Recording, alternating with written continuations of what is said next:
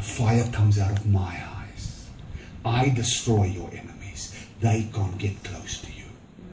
Amen. He says that's where you people make a mistake.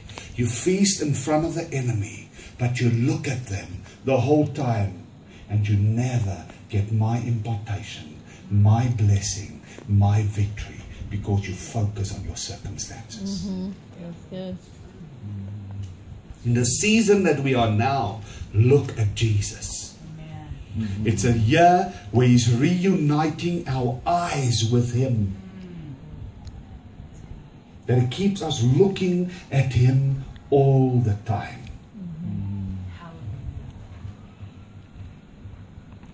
This is such an amazing time.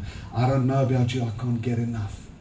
And like every week in the last, especially the last 2 months, I call my family together and I said, I want to tell you, heaven is open.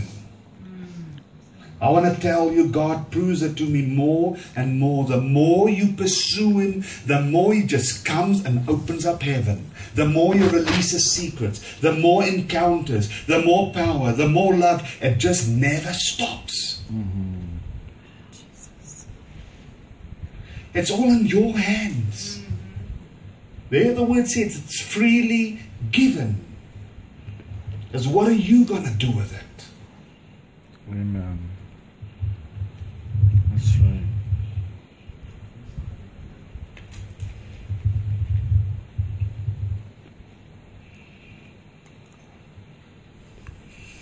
We're sitting this afternoon having coffee in front of Starbucks. And I showed my son and said, look at it. Look how the angels are running on the trees and jumping on the branches. And I asked the Lord, why? What are they doing up in the trees? He said, they're rejoicing, they're dancing. I said, why? And the next moment I saw planes in the distance going. And then he said, because Lake Tau is going to be a place where people get released into the ministries. Their planes. Their planes.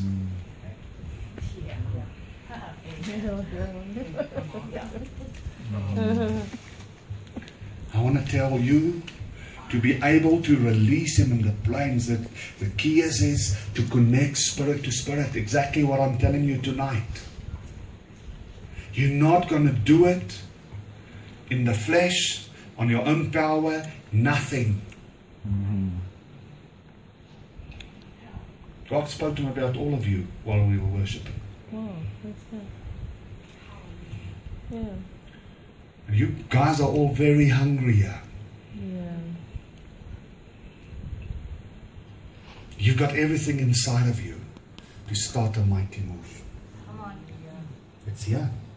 That's all God needs. It's here. Amen. It's up to you. Yeah. You're so into that one. It's up to you. It's your choice. What are you going to do with the invitation of Jesus? If you're going to look in the natural, pack your bags, leave town. You're not going to make it. Because there will be resistance. Yeah. You're going to get resistance, believe me. That's how the devil worked. But if you sit at the table of feast and you look at Jesus, that's your key.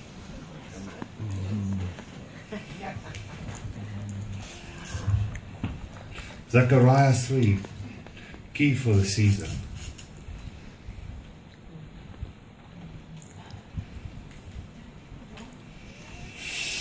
A vision of Joshua the high priest. Then he showed me Joshua the high priest standing before the angel of the Lord, and Satan standing at his right hand to accuse him. And the Lord said to Satan, the Lord rebuke you, O Satan. The Lord has chosen Jerusalem, who has chosen Jerusalem, rebuke you, is not as a brand of plucked from fire. Now Joshua was standing before the angel, clothed with filthy garments. And the angel said to those who were standing before him, remove the filthy garments from him. And to him he said, behold, I have taken your iniquity away from you, and I will clothe you with pure vestments. And I said, let them put a clean turban on his head. So they put a clean turban on his head and clothed him with garments. And the angel of the Lord was standing by. And the angel of the Lord solemnly assured Joshua, thus says the Lord of hosts, if you'll walk in my ways and keep my charge, then you shall rule my house and have charge of my courts. And I will give you the right of access among those who are standing here. Amen. Amen. Yeah, it's right. What courts are you talking about? We It's all heaven. think the courts in heaven, where the rooms in heaven and the palace and all over. No, heavenly courts. The same courts that you've got here on earth. That's why Jesus rebuked Satan. Yeah. But there he gave you the key. If you walk in my ways. Right. That's right. Amen. You invited when you walk in heaven and earth in the spirit at the same time. You walk in heaven on earth and so you can enter into heavenly courts all the time. Yeah. And for you to change to change your lives, to change your callings, your destinies, everything, you need to enter those courts, the secrets that is given you in heaven. It is time, but we never go there. I have been there. It was on Friday night. Come on. I think it was on Friday night, one of the nights last week. I spent a whole night in heaven at all the different courts. Oh, glory. Wow. Just about everything that you can think of on earth, there's a court for it. Amen. But you need to conform to protocol. It's not just, I walk in, yes, Lord, here's my case. Right. There's a heavenly protocol as well. And there are things in your life that you need to conform to enter into those heavenly courts. And my teachings about heaven and heavenly courts is not from nobody, it's from Jesus himself. I don't read other books or listen to teachings. And that's why it's important when you're walking now, you need to have a witness to enter in the court. That's why there are clouds of witness. Is the cloud of witness walking with you all the time? That's right. Amen. Because when you enter in heavenly courts confronting Satan, you need to have a witness. Who's your witness? Jesus. Are you walking with the angels? Are they your witnesses? Are you making use of them? Right. Amen. That's right. That's what the Lord said. My son Joshua, I come and clothe him anew, filthy garment, took away all his sins. Why? Because Joshua was obedient to the word of God. When you walk in obedience to God, you can enter into those courts. You got no case to enter in front of the Father and you were not righteous. You were in sin. That's right. And here's a court. Most of the courts are in the second heaven. That's what's the only place that Satan can enter. But there's a new court that was revealed to me last year in March. It's in the third heaven. Come on. It's in the palace. And it's white, white, white. The walls, everything's alive. It's like pearl, it changes colors and it moves. The benches, everything. And you walk in. You don't even prepare a case or put a file in front of the Father.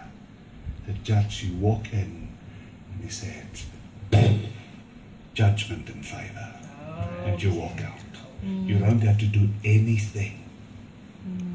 But he said, it will only be those who truly walk in my love, my holiness, Amen. my unity. Amen.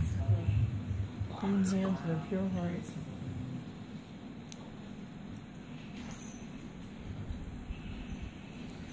God has given us so much. We read the word, but we don't see all the keys in it. We don't realize it. That's the same with Job. Job 1. That's in court in heaven, where Jesus spoke to Satan. That was a court case. That's right. But if we don't do it with our partner, with the Holy Spirit, We are missing out on all these keys. And that is your language of heaven. The language of heaven reveals all the secrets. That's right. Come on. Come on, that's good. He says, Joshua, give him a new turban. What does it mean? You are given new revelation, new authority, new wisdom, new knowledge. That's the sign of a turban in heaven.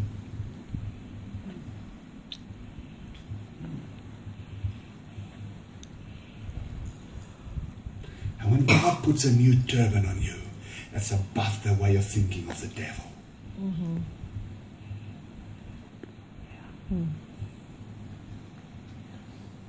You're going to walk in victory. The devil has stolen enough. Yeah, that's right. Amen. And there's times in my life that I get an anger in me. I call it a holy anger. Maybe it's wrong. I call it a holy anger. I get furious. I lose it. And that's when I see children of Jesus allow the devil to steal. Amen. Because I know it hurts my Father. I hate it. But we allowing it because we don't go to the courts. We don't listen to his language. We don't take up our authority. We don't see ourselves in him. Because when you're in him, nobody can steal nothing from you.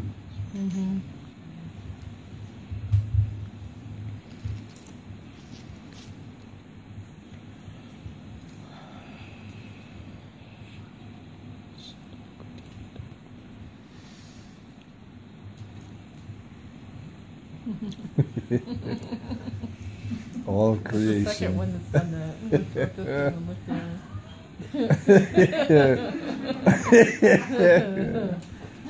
there. Right on, right on. Yeah. I'll share another encounter. About 3 weeks ago, just before I left South Africa, one evening at 7:30, the Lord said, Etienne, go. I want to talk to you alone, go and spend time in the Word. And I sat.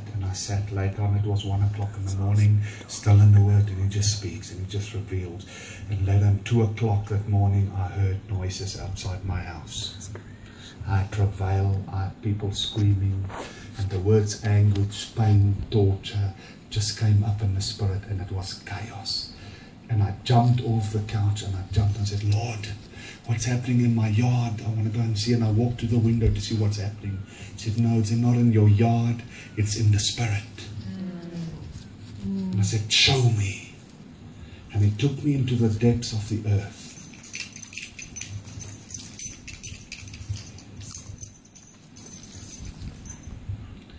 And He showed me His children.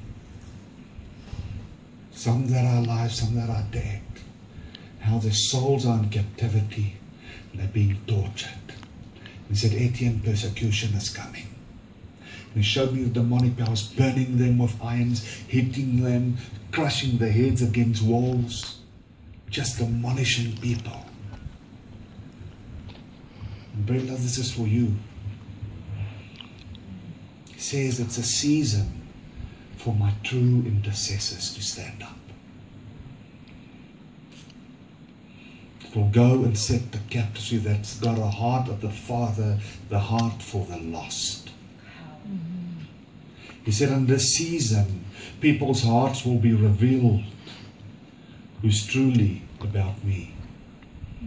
Who's truly got the heart of the Father.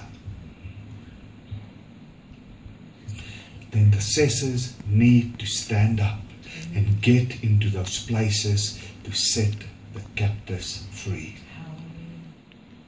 And why I apologize, but while you were dancing or worshipping, I forgot your name and asked Eddie, what's her name? And he said, Brenda, because there was an angel next to you. And I know your talent, your talit, pressure, is a new intercession, mental thing that God is releasing upon you. And He's going to take you into the depths of the earth. Thank you, Lord. Yes, Wow. Lord. Amen. He's doing something new in your life. And it's going to be amazing. It's going to be powerful. I've been many times been taken in the Spirit, Amen. different countries, different places, and you go into the depths, into the underground cities. You've got to fight to set the captives free. And the next moment you hear the glory train coming, blows the whistle. You've got like 30 seconds.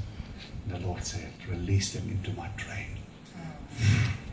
The doors open, you crush all the souls into the train. Off they go. It's amazing. I'll see some of the people in the Spirit and I'll phone them the next day.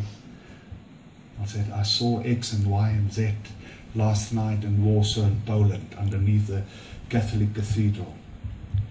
I was busy setting people free there. And then that same guy gets a phone call 10 minutes of somebody else that says, I saw Etienne last night in Warsaw in Poland, in the depths of the earth, setting people free. That is life. Amen. That is the supernatural. I've got many. I've been under the Grand Canyon. I've been in the Red Rock, other side Vegas. I've been underneath in New York, setting captives free. That is the natural, people. That's the natural. That is life. That's Jesus. Once you start experiencing, you can't get enough.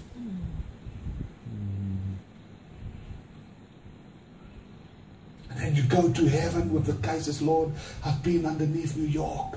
I set them free. Here's my court case. Rebuke Satan. You won't touch that people again. So it's not, and the courts are not only about yourself. Come on. Yes. It's for the children of Jesus. Come on. Yeah. Right on.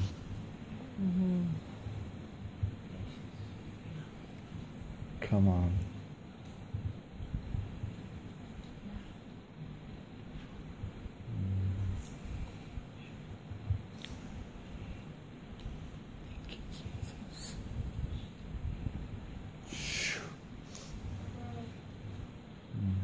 If you become like Jesus, the supernatural is the natural. The manifestations is as easy as breathing. Because it's impossible for Jesus not to manifest when you walk in Him. Amen. That's good. When you walk with Jesus in obedience and unity, and when you have surrendered to bring heaven to earth is effortless. Because He does everything. You just walk with Him. Yes. Amen. It's about love. It's about love. It's about love.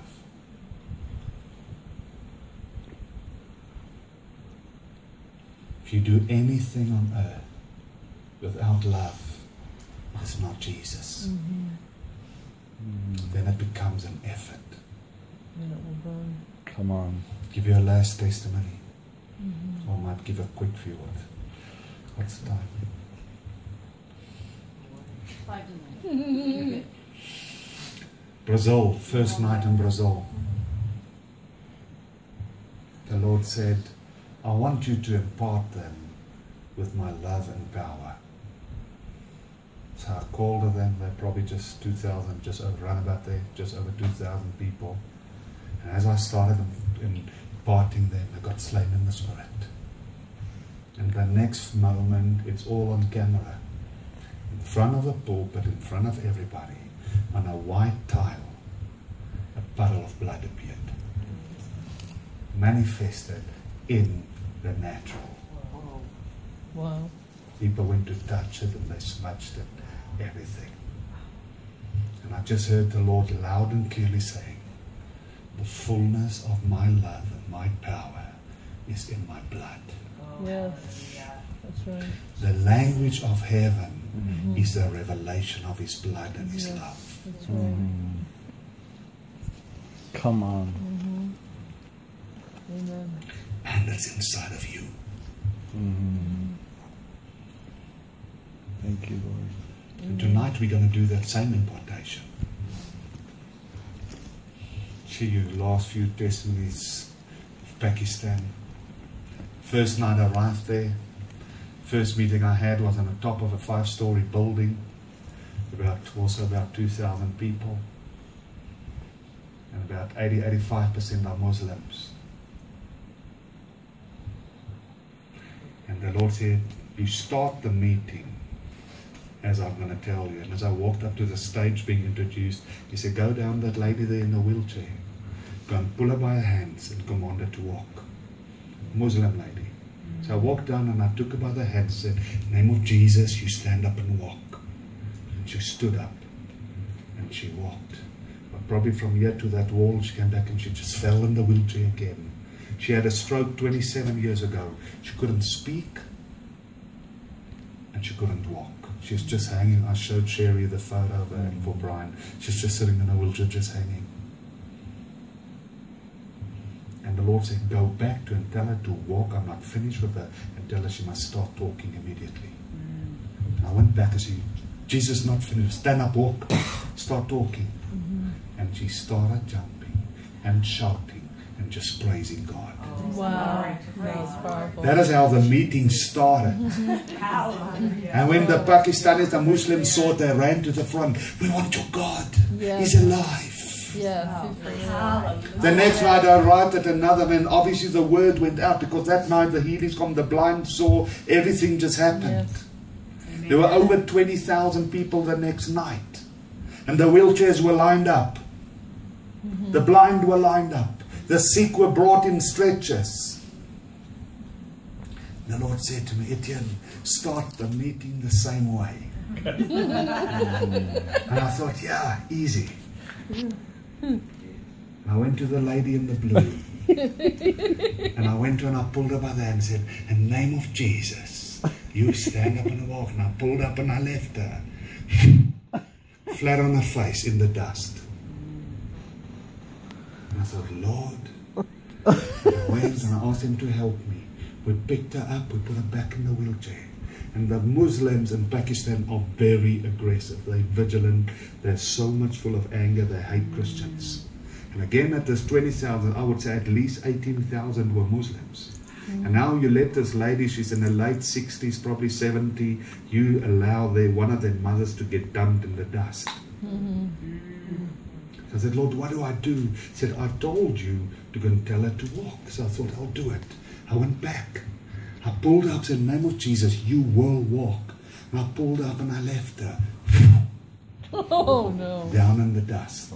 Face first. Just lying there, she couldn't move.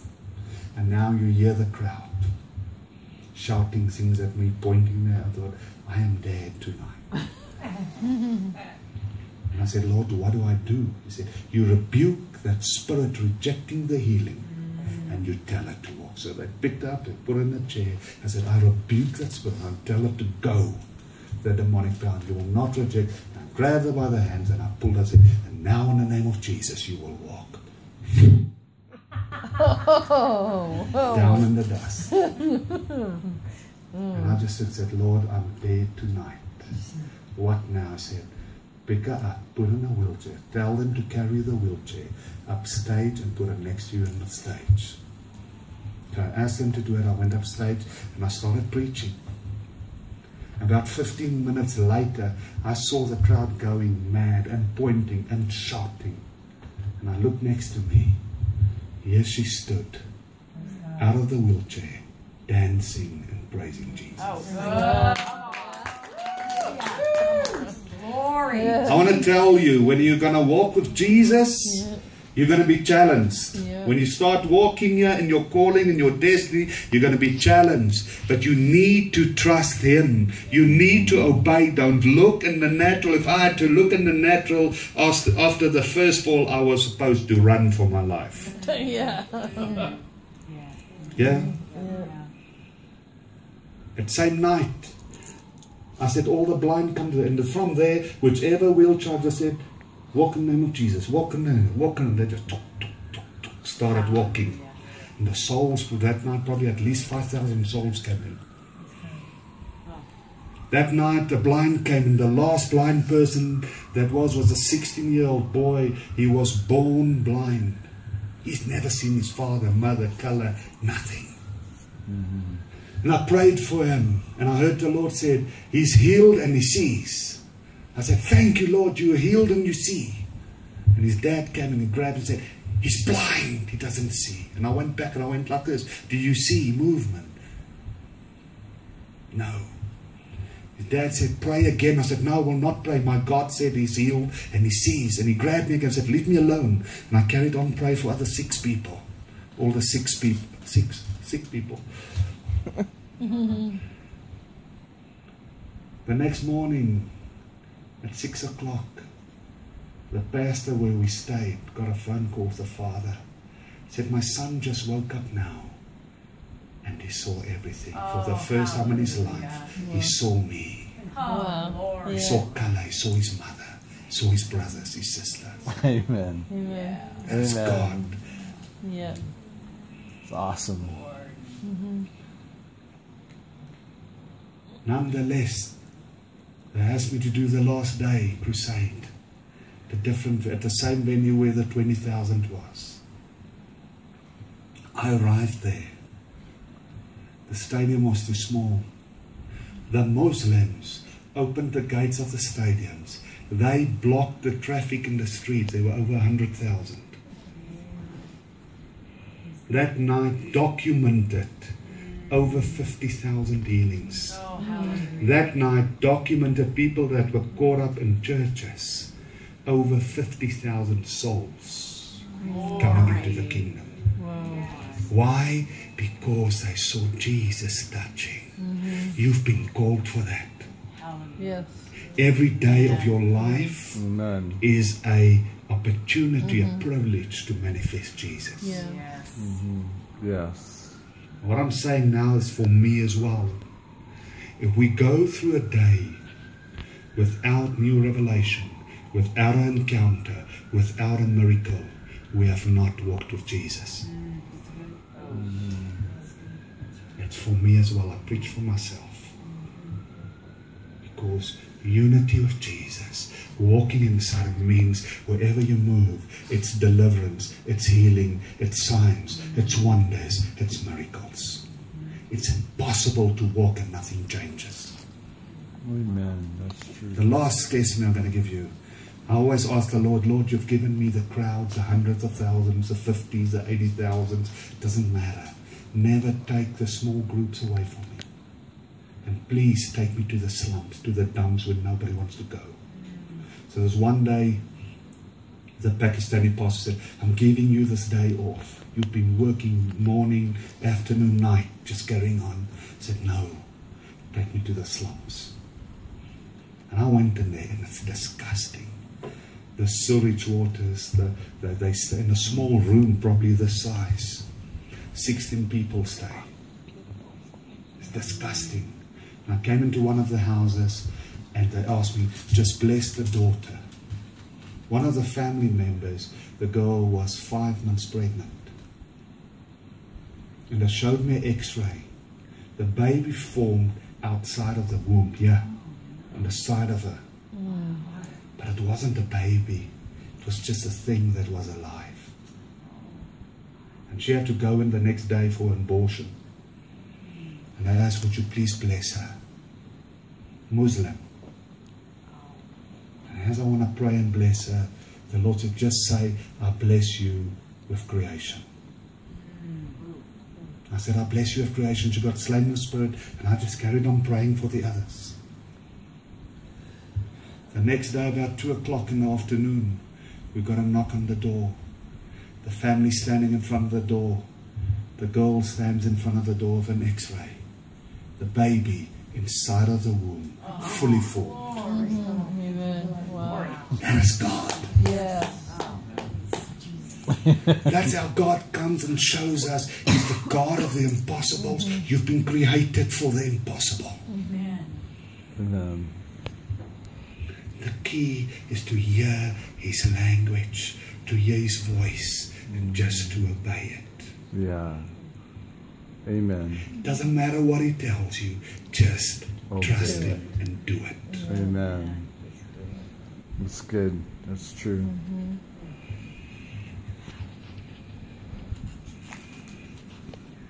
Father, we thank you.